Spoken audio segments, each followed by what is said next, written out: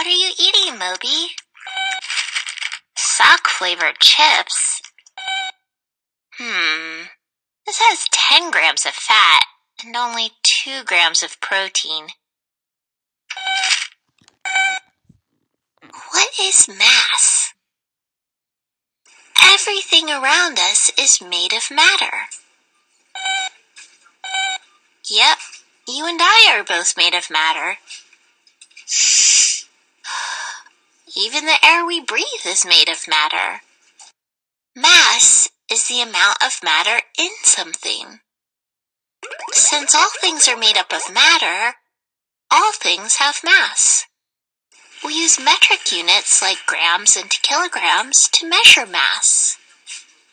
What are grams? A paperclip has a mass of about 1 gram. A pen cap also has a mass of about 1 gram. Right, a peanut is about 1 gram too. Moby, I think an average strawberry is greater than 1 gram. Let's measure to find out for sure. Let's see. This strawberry has a mass of 7 grams. The abbreviation for grams is G. This apple has a mass of 192 grams, so its mass is greater than the strawberry's mass. You can use a balance scale to measure mass. Not quite, Moby. A balance scale has a beam with a container on each end.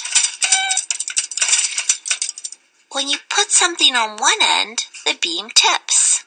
Each of these is 1 gram. You add them one by one on the other end of the scale until the beam is even. Most scales have a guide that tells you when it's balanced. So the mass of this raspberry is about 3 grams. What are kilograms? 1 kilogram is equal to 1,000 grams. A baseball bat, a dictionary, a pineapple, and a bag of flour are each about 1 kilogram. This cantaloupe has a mass of about 2 kilograms. The abbreviation for kilograms is kg. This watermelon has a mass of about 5 kilograms. This tiger has a mass of about 213 kilograms. Moby, where did you get that? You got it in aisle 3? Which unit should you use when you measure mass? When you measure mass, think about what unit you want to use. Grams are good units when you measure things with smaller masses. I know a carrot is less than 1 kilogram, so it's better to measure it in grams.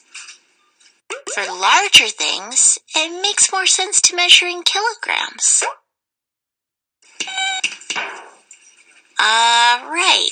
You can measure people in kilograms. Anyway, Moby, those sock-flavored chips aren't very healthy. What are you eating now?